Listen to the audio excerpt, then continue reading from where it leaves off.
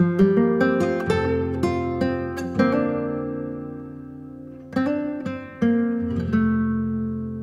I live? Good, just go now? Good to go? What's up, guys? I'm here in my backyard at my catalpa tree. And for the first time after planting it, 4 years later, we have catalpa worms. They feed on only catalpa trees. It's the only thing they eat. And they eat a lot. So I'm missing a lot of leaves because of the catalpa worms.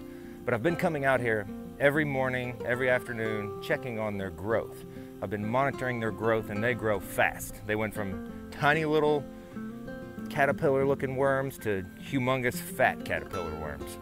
I came out here one day and I noticed something weird about one of them. It had some little white bags hanging on it.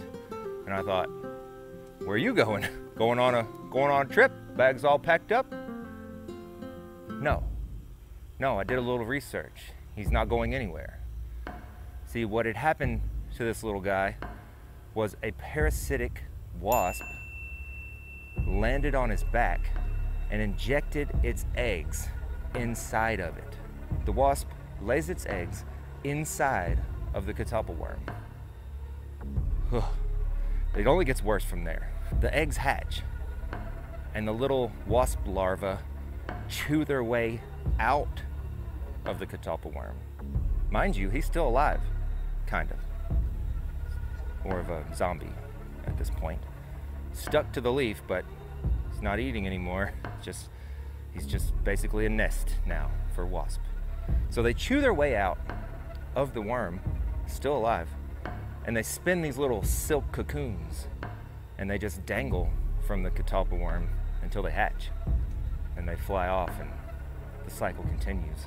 It's one of the worst things I've ever discovered about nature, but I am pretty happy it doesn't happen to humans or dogs. But on the bright side, the catalpa moths, the sphinx moth, Catalpa sphinx, it's a huge moth that these things turn into eventually, if they make it that far.